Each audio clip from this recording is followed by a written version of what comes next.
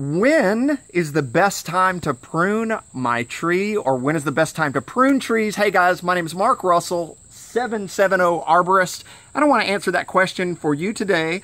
It's getting toward the end of summer, and it's actually starting to get to the time when trees are about to go into dormant season, and the short answer is it's coming up. It's time to start thinking about pruning your trees, and we're going to talk about the top 4 reasons. Okay, so first off, the best time to prune trees is from fall, the beginning of fall, till the beginning of spring.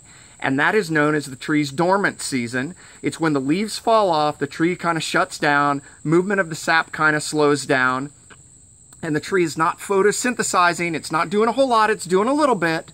We're going to get into the top 4 reasons. Number 1, less bugs. So when it's hot in the summer, lots of bugs are out.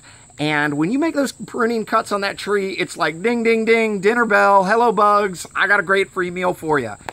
Case in point, you take a piece of steak, you throw it out on the driveway, and you know you're gonna have flies really quick. The same way, when you make those cuts on that tree, when there are lots of bugs out, it's just bringing them in. They bring with them pathogens, fungus, bacteria, or they lay eggs in your tree. That's just no good. Number 2, it gives the cuts time to dry during the winter when there are no bugs, so that when the bugs come around, it's less attractive meal for them. That's pretty self-explanatory. Number 3 is, full ROI. Oh my gosh, did a tree guy just use an investment term? Yes, I used to be a stockbroker actually. So full return on investment for the resources that the tree allocated to produce the leaves. So the bottom line is, a lot of arboriculture is just helping the tree to allocate its resources in different ways.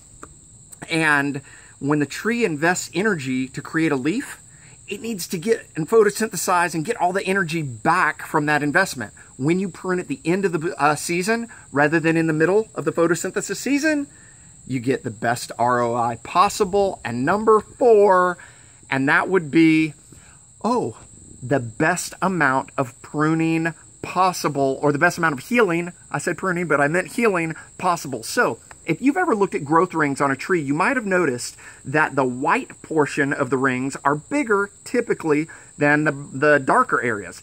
And that's what I was talking about earlier in the video, that the tree does have a little bit of movement in the winter. That's the thin, dark areas of growth, very compact, dense cells. But then the white areas are known as the spring flush. It's when the tree goes into active mode and starts pushing out to start growing leaves. So the bottom line is this.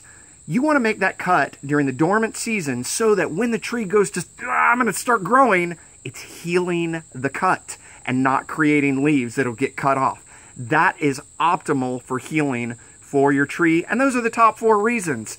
Okay guys, hey, my name is Mark Russell. 770 Arborist is the company. I'm ISA certified, tree risk assessment qualified. If you have any questions about your tree, give me a call. I'd be more than happy to help you if I can. Our number is our name, 770 Arborist. We've been in Atlanta since 1997 doing trees. You guys take it easy. Bye-bye.